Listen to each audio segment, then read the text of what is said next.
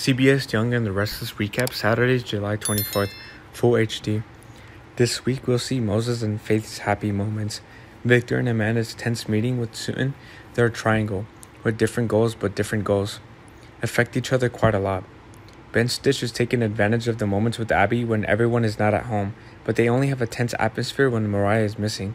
Ben hopes that they will be romantic and hug, even make love. Ben's desire is to be Abby's husband, raising the baby Mariah is about to give birth to instead of Chance. But Abby's husband is coming back. He's just on duty. It's hard to get a married woman to want a divorce. Not only that, but Abby is also dealing with Mariah going to MIA. While Mariah has begun to communicate through messages, there are some doubts there. Abby felt it was a waste of time as Ben Stitch tried to rekindle their good memories. Abby had forgotten all about it and was now emotionless.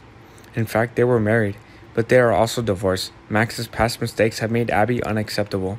While Abby liked this, there was still a layer of doubt that Stitch was involved.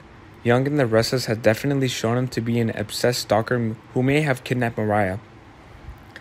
Moses surprises and makes Faith burst with happiness. Yes, she's happy with what Faith has to offer. Since Faith was discharged from the hospital, she has had a romantic evening with such a favorite song.